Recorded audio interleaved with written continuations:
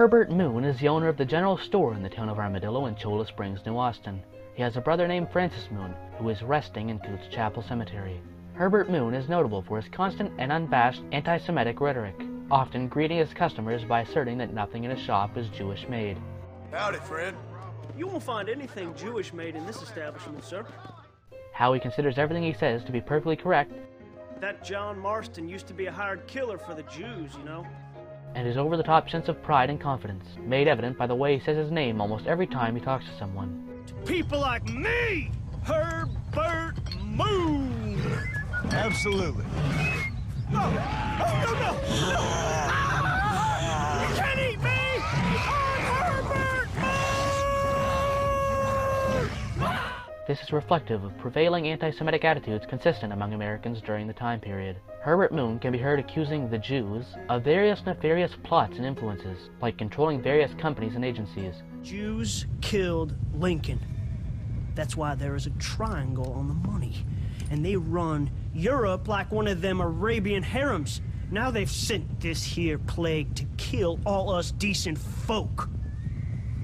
Yep. You, sir, are truly a remarkable fella. Thank you kindly. As the owner of the general store, Herbert Moon will sometimes appeal to John to help him intervene after being robbed by an outlaw.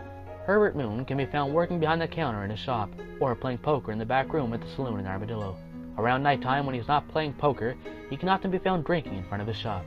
In the events of Undead Nightmare, during the Survivor Mission Dinner for Two, John walks into the general store and asks Moon if he has seen Jonah or Eli. Seen a couple deputies nearby? Marshall's boys, Jonah and Eli. Are they Jews, mister? They sound like Jews. I don't know. Why? Why?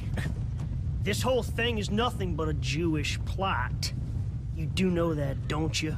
I find that highly unlikely, amigo.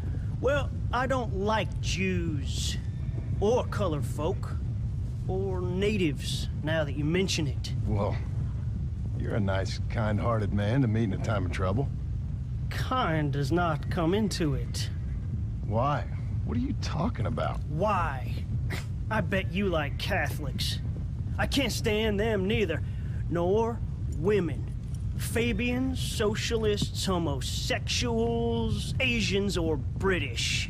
Between them, they've ruined this country. Ruined it.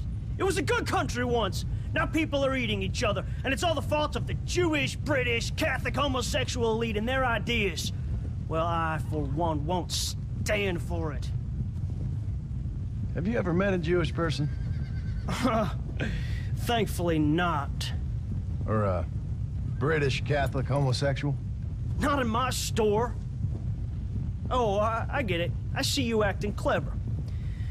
Well, let me tell you this. The Jews killed Lincoln. That's why there is a triangle on the money. And they run Europe like one of them Arabian harems. Now they've sent this here plague to kill all us decent folk. Yep. You, sir, are truly a remarkable fella. Thank you kindly. I must say, it's a rare pleasure to meet someone with such a grasp on human history. You take care of yourself. I'd hate to see you get savaged by someone and watch the life force drain from your hate-filled body. Hey, hold on there. Why don't you join me in my fight, sir? It's not too late. I fear it is for me. Then I will fight them alone. All of them. America is the land of the free. And that means free to people like me, Herbert Moon.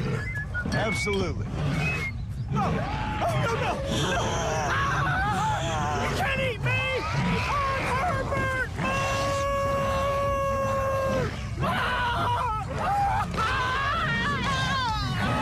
This is everything we know about the character of Herbert Moon in Red Dead Redemption. Thank you for watching.